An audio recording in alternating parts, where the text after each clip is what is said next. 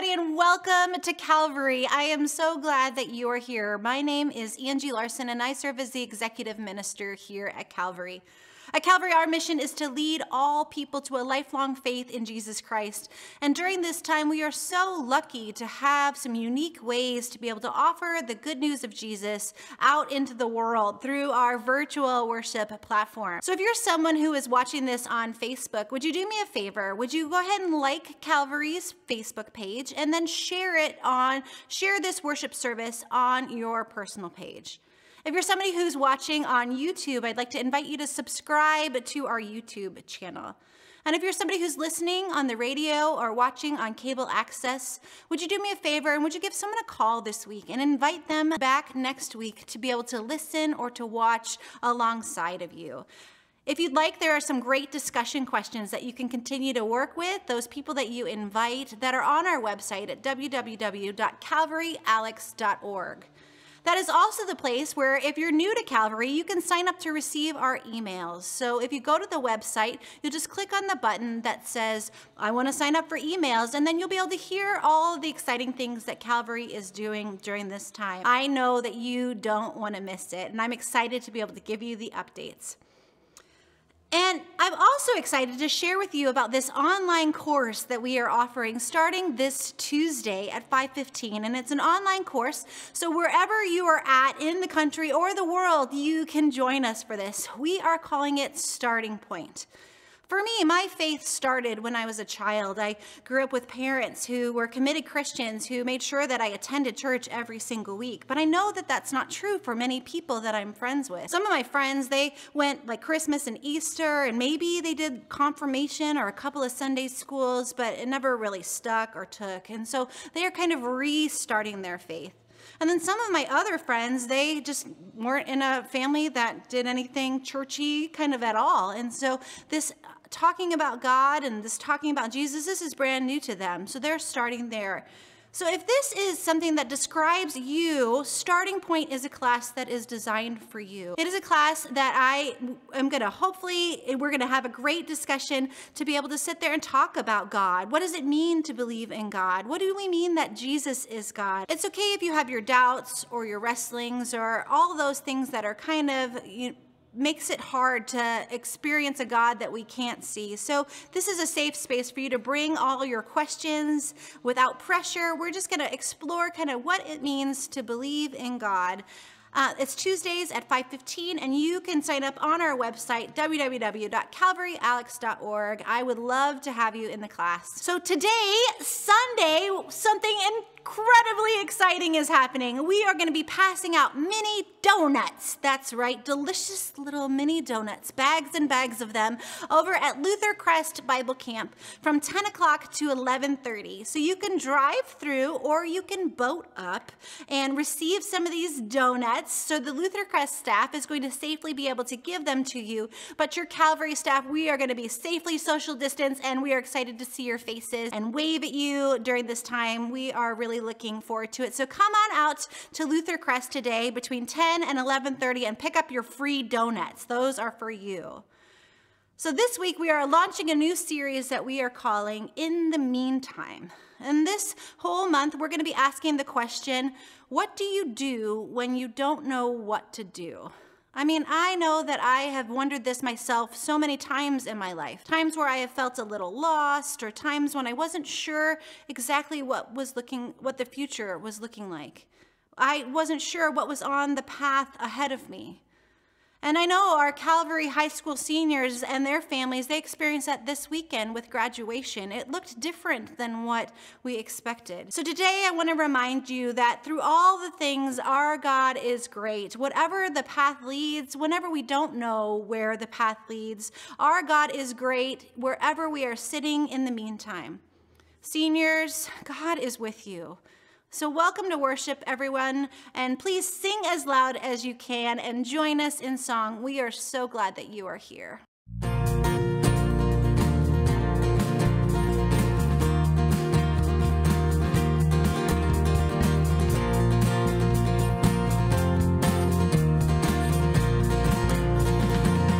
Oh Lord, my God, when I in awesome one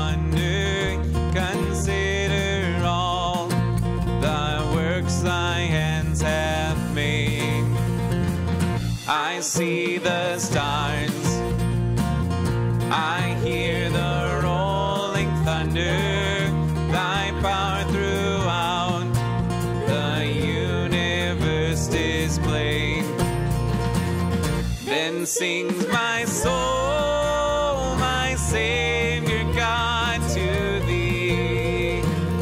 How great thou art, how great thou art. Then sings my soul, my Savior God, to thee. How great thou art, how great thou art,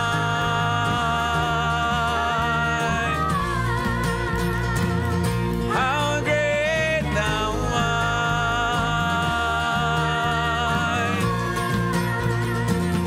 When Christ shall come with shouts of acclamation and take me home, what joy shall fill my heart.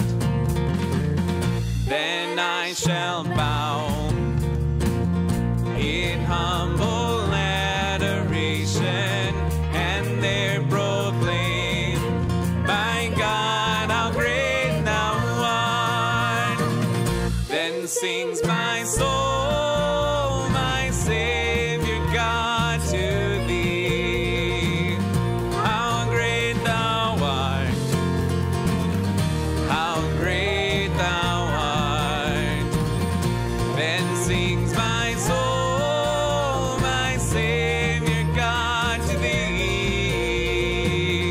How great thou art, how great thou art,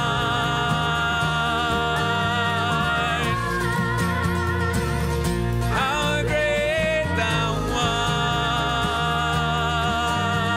yeah, how great thou art,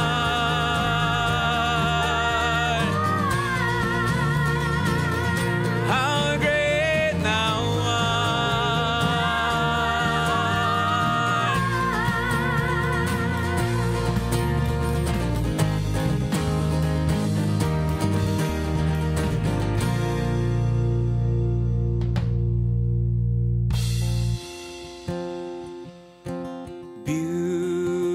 beautiful Savior, King of creation, Son of God and Son of Man. Truly I'd love thee, truly I'd serve thee, light of my soul, my joy, my crown.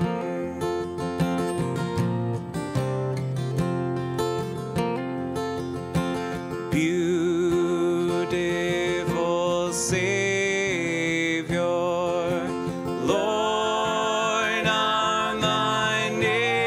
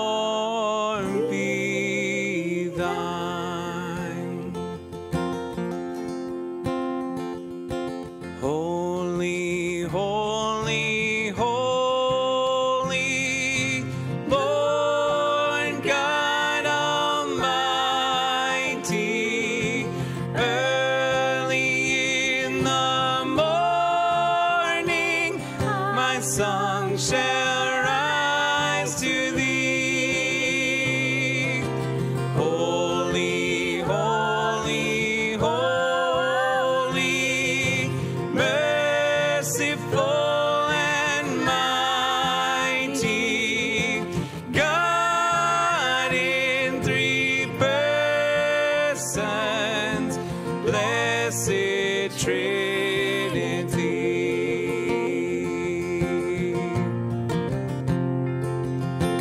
Holy, holy, holy, Lord God Almighty,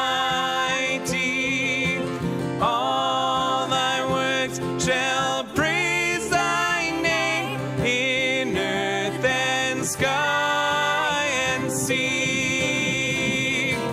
Holy, holy, holy, merciful and mighty, God in three persons, blessed Trinity. God in three persons, blessed Trinity.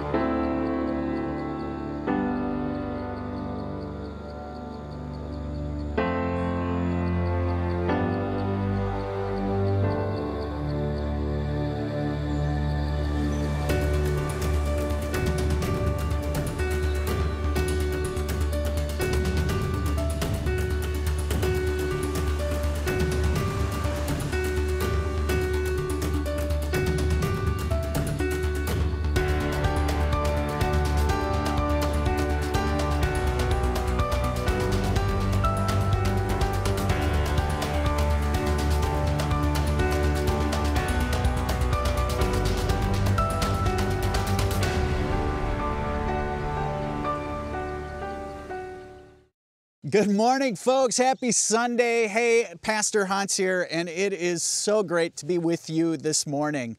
Obviously, I'm not at the church. We are out here at Luther Crest today, and if you've been around Calvary for a while, you know that we should be gathered out here as we do most summer Sunday mornings. We should be gathering out here for worship.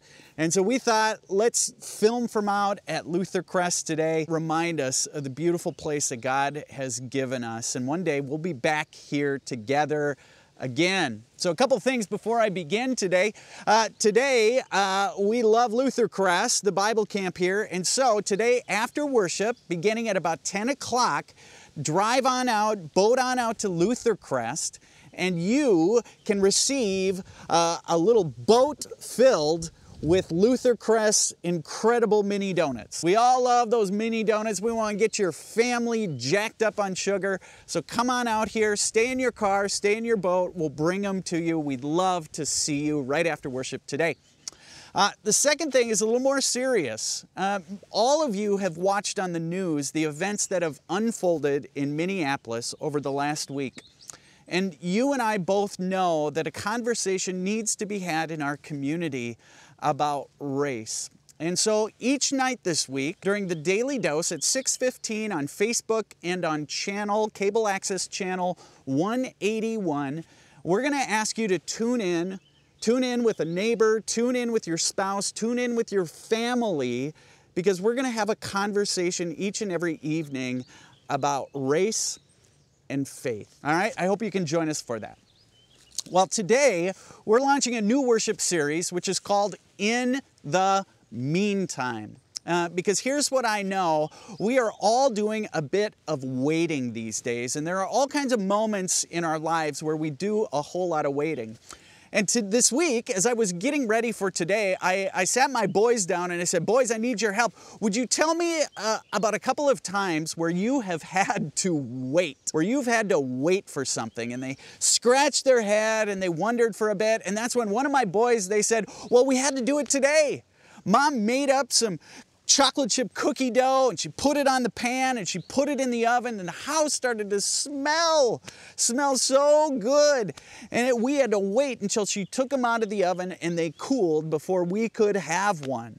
And that's when my other boy said, oh, it's kind of like Christmas. At Christmas, you and Mom, you put all these presents under the tree. It seems like months before Christmas Eve. And we have to wait. We have to wait. It seems like years from the time you put those presents under the tree until we get to open them up.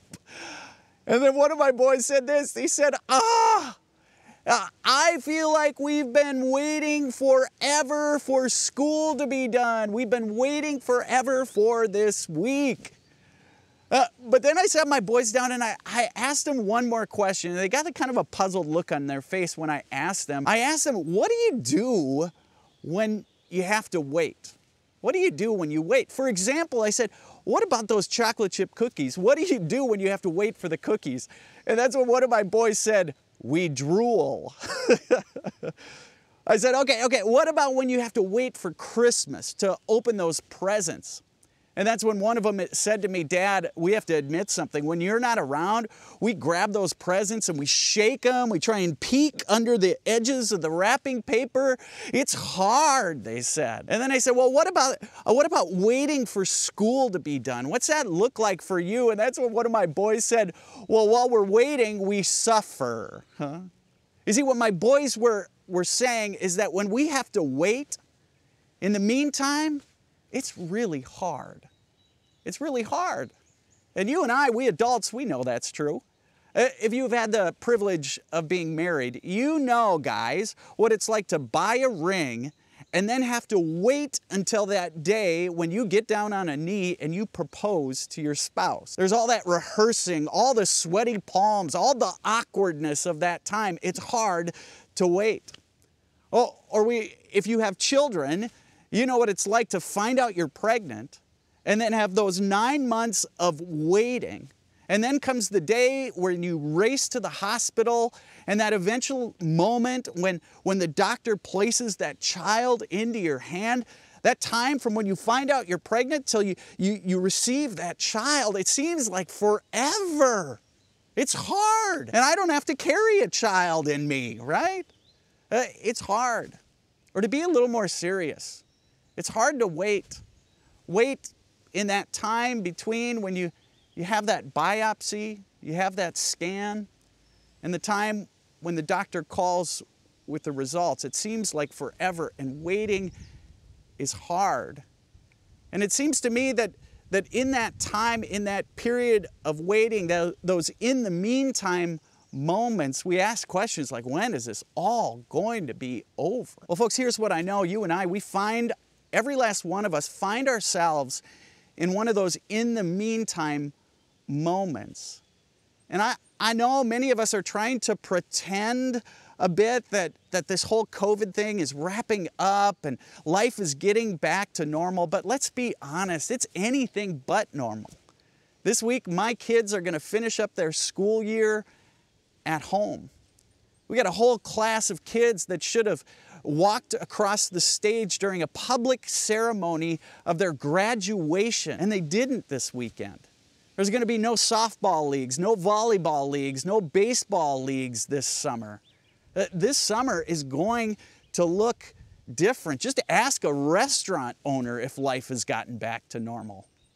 You see, here's the thing. The initial chaos has subsided, and we're in this time between when the chaos started and when it's all going to be over. It's this in the meantime moment. And here's what I know. When we find ourselves in those in the meantime moments, it does something to us.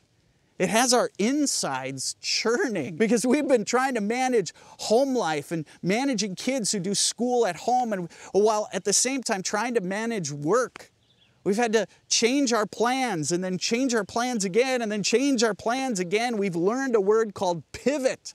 Seems to be all the rage right now. We got to pivot our strategies to try and adjust to everything that's happening.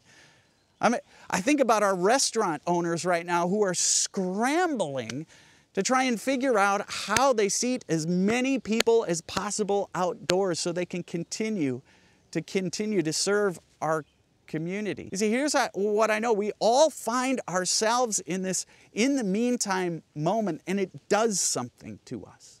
It does something to our insides. For some of you, it's maybe made you mad. It just made you mad. Or others of you, you feel like you've been cheated. Still others of you find yourselves pointing fingers, trying to figure out who's to blame for this mess. We become flippant. If you're somebody who's been isolated in your home, the walls feel like they're closing in, and you are sick and tired of feeling sick and tired all alone in your home. And we're all wondering, when is it all going to end? Well, Jesus was with his disciples in the 21st chapter of Luke. And he's told those disciples there towards the end of his life that things are going to change.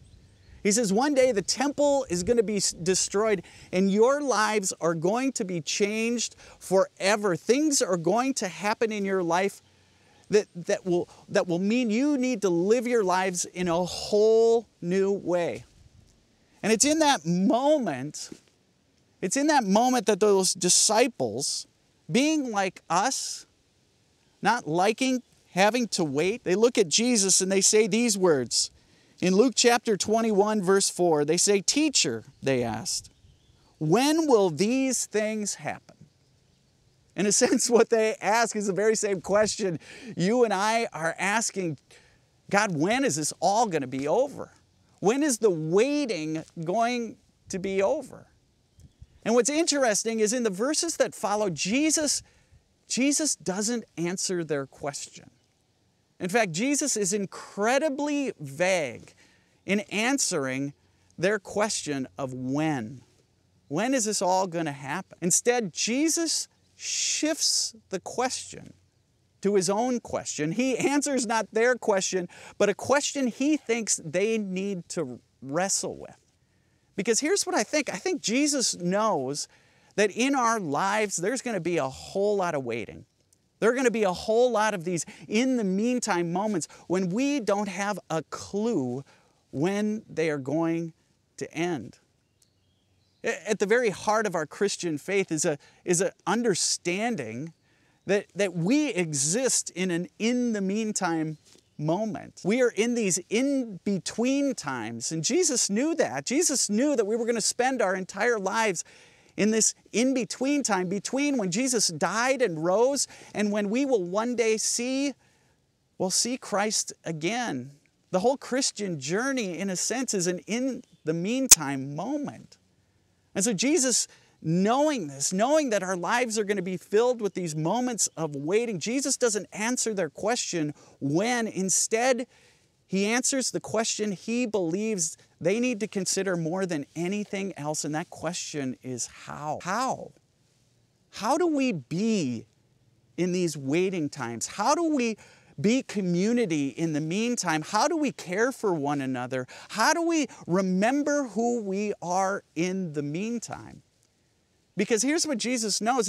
It's in these in the meantime moments where we feel as though we're losing control. And if there's one thing we all love, it's control. It's almost like control is hardwired into us. But it's in these in the meantime moments where we feel like we're stranded, where we feel like we're left all alone. It's in these moments where we lose control that something takes hold of us. Something ugly, something nasty, and that ugly something is called fear. And you and I know quite well as we watch the news, as we watch social media, that fear has raised its ugly head. And fear does a number of things to us. The first thing that fear does is it drives us to forget who we are. Fear drives us to forget who we are. Here's what I know about myself. When I am feeling anxious and fearful, I become a version of me I don't want to be. And I know it's a version of me that my kids don't want me to be, my wife doesn't want me to be, our staff at church doesn't want me to be. I get nasty, I get ugly, I get cranky, I get flippant and cynical, and I'm guessing maybe you do too. You see, here's what fear does to us. Fear drives us to forget who we are. But that's not the only thing fear does. Fear convinces us that there are groups of people or individuals who are the problem. Let me say that again. Fear convinces us that there are groups of people or individuals that are the problem. And you know as well as I, as we look around, that's happening. Rather than this incredible thing called a pandemic, this once in a lifetime experience we're having with this thing called COVID, rather than pointing to that as the problem, we've started to point to people like Governor Walz as the problem. It's those Democrats, they're the problem. Or rather than naming that COVID and this pandemic is the problem, we point at Donald Trump. Donald Trump is the problem. Those Republicans are the problem. You see, this is what fear does to us. It convinces us that there are groups of people or individuals that are the problem. As we've watched the events unfold in Minneapolis over the last week, here's my fear, is that we're going to do the very same thing with that issue. That we're going to look at what happened and we're going to say, well, that was George Floyd's fault. It's the fault of the African American community. Or we're going to look at that police officer and we're going to say that it's his fault. It's the cops. It's their fault. They are the problem. When here's what you and I know, the problem is so much bigger. The problem is that baked into our society here in America is a bias towards white people. There's a systemic racism that's a part of our world, and that's what we need to address. You see, here's what fear does. Fear convinces us that there are groups of people or individuals that are the problem. The last thing that fear does is fear does this. It demands that I put my comfort over the needs of the most vulnerable. It demands I put my needs or my comfort over the needs of the most vulnerable. And here's how that looks. We start to say things like, it's my right, rather than this is my community. We say things like, I deserve this, rather than my neighbor needs this. We start with me, rather than starting with, how do I love my neighbor as myself? You see, that's the third thing fear does. Fear drives us. It demands that we put our comfort ahead of the needs of the most vulnerable around us. You see, here's what I think. I think Jesus knew that answering the disciples' question, when, was not helpful. Because we're going to find ourselves in so many situations where the end of the waiting is uncertain. And what we really need help with is how. How do we be community? How do we be true to who we are in the midst of these times?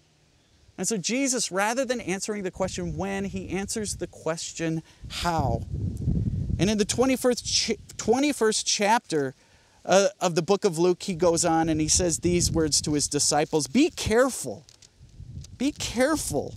of your hearts, or your hearts will be weighed down with dissipation, drunkenness, and the anxieties of this life.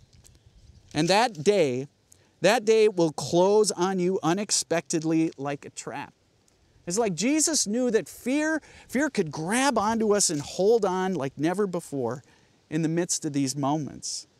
For it will come upon all those who live on the face of the whole earth. Be always on watch.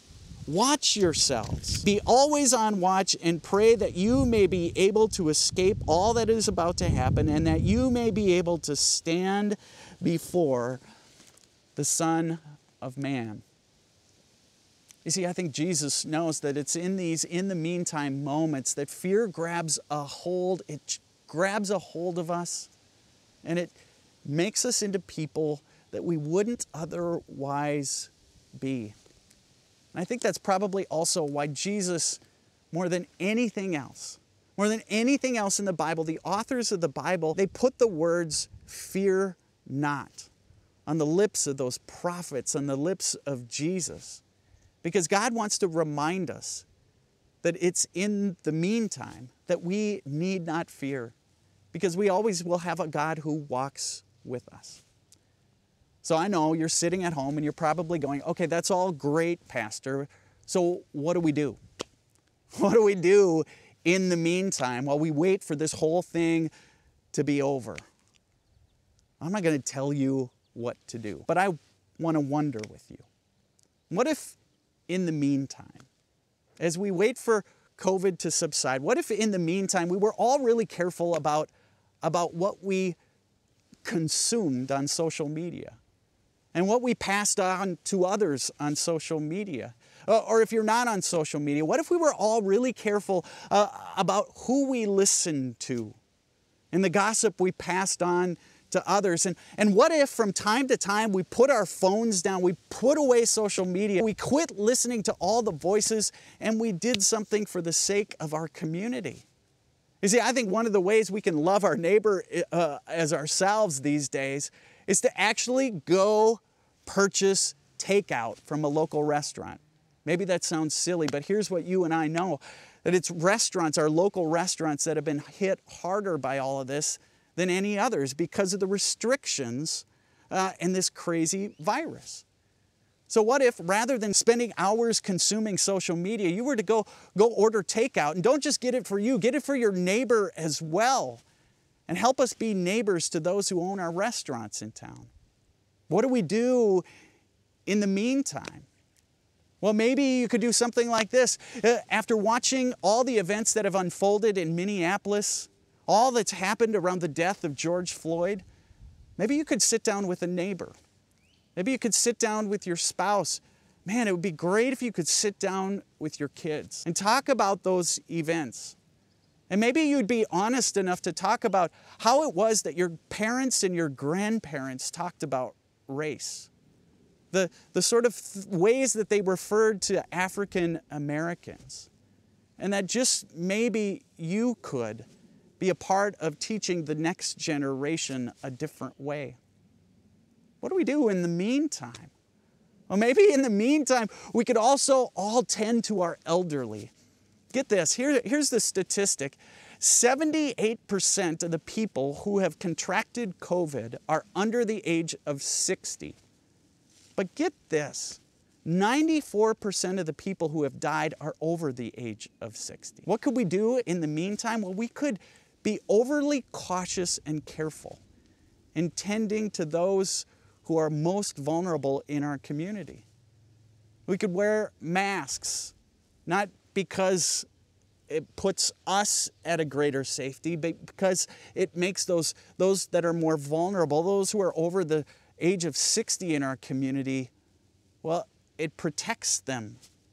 And maybe we can social distance, not so much for ourselves, but for the ways that it protects those that are most vulnerable in our community. Folks, I don't know what you're going to do in the meantime, but here's what I do know. When those disciples asked Jesus, when is this all going to be over? When is the waiting going to come to an end? Jesus ignored their question. He didn't address it because Jesus knew that we were going to find ourselves in moments like this where we find ourselves waiting. And instead of answering the question when, Jesus answers the question how. How do we be community? How do we love our neighbor during these hard times where it's easy to only see all the control we've lost and let fear grab hold? Folks, I believe with all my heart that that's why the Bible says 365 times, fear not or do not be afraid. Because you and I, we need to hear each and every day that we have a God who looks at you and me and says, I'm with you. You need not be afraid. Folks, here's what I know. We're going to get through this. We're going to get through this with God, and we're going to get through this with each other. Folks, have a great day.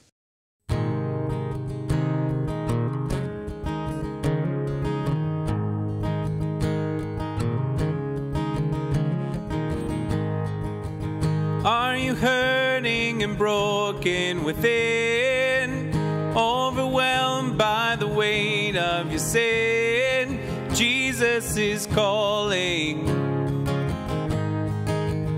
Have you come to the end of yourself?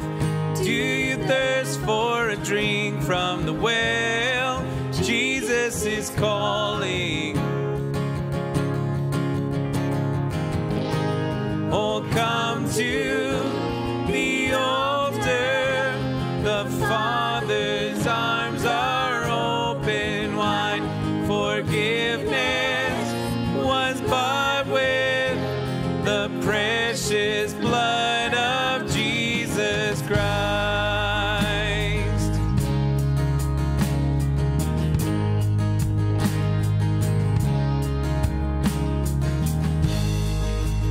Leave behind your regrets and mistakes. Come today, there's no reason to wait. Jesus is calling.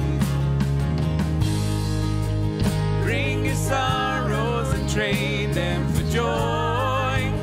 From the ashes, a new life is born. Jesus is calling, calling. Oh, come to the altar. The Father's arms are open wide. Forgiveness was bought with the precious blood of Jesus Christ.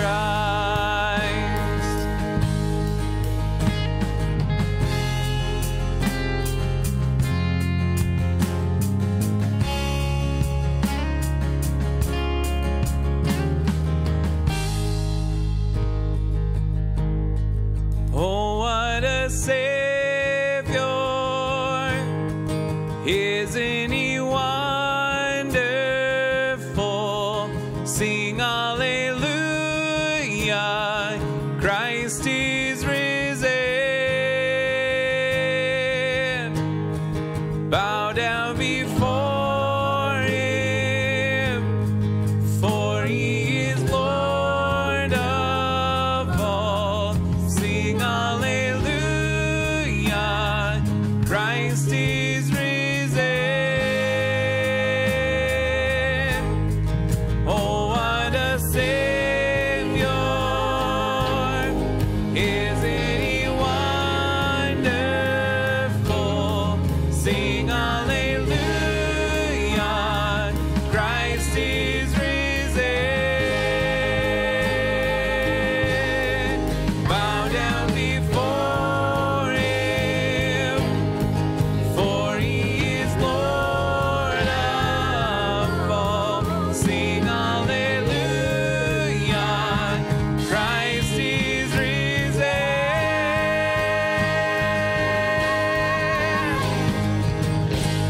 Oh, come to the altar. The Father's arms are open wide. Forgiveness was bought with the precious blood of Jesus Christ. Oh, come to the altar. The Father's arms are open wide. Forgiveness was bought with the precious blood of Jesus Christ.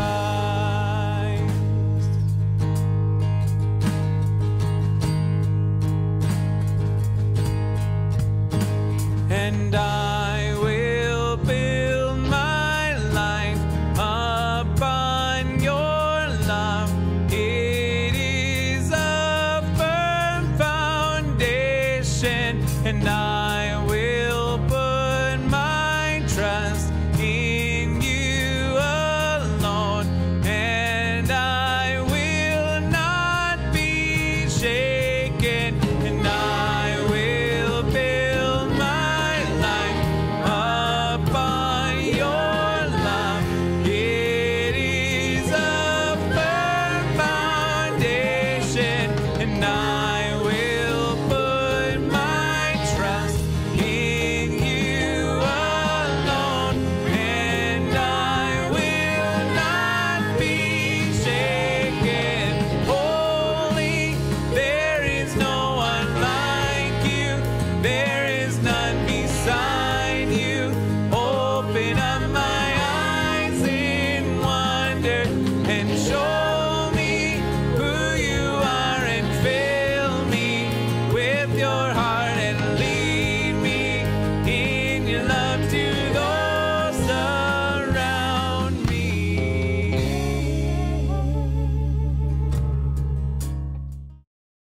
like you to join me in a time of prayer. If you have the opportunity to be worshiping with some other people, will you just do me a favor? Will you just draw them close at this time and join me in a time of prayer for our world and for our community? Gracious God, we grow weary from this virus and we boldly ask for a cure. As we struggle with fears and anxieties, with focus and finding our way forward, assure us of your presence. We give thanks that even in the face of the unknown, we are completely known by you. Thank you for all the people that are working to preserve and renew life, to work and preserve physical health and mental health, protect and give them strength for the days ahead. Thank you for those who make us feel connected and cared for, and shield and bless our most vulnerable, and the unemployed and the underemployed. Lord, we ask you to dismantle sin that exists deep in our hearts. Break us down so that we can see all people the way that you see them as your beloved children. Break down racial fears and political divides and bring us unity, justice, and understanding. Lord God, provide wisdom to leaders as they have to make difficult decisions. Provide supplies, vaccines, and safe places for treatment. Be with all the sick and suffering and bring healing. And for those who are grieving, bring comfort. Help us to trust you and your love for all. Renew us, restore us, give us your peace and the inspiration to spread your healing love to our community and to the world. In your Son's name, amen. And if you'll join me in the prayer that our Lord taught us. Our Father, who art in heaven, hallowed be thy name. Thy kingdom come, thy will be done, on earth as it is in heaven. Give us this day our daily bread, and forgive us our trespasses, as we forgive those who trespass against us. And lead us not into temptation, but deliver us from evil. For thine is the kingdom, and the power, and the glory, now and forever.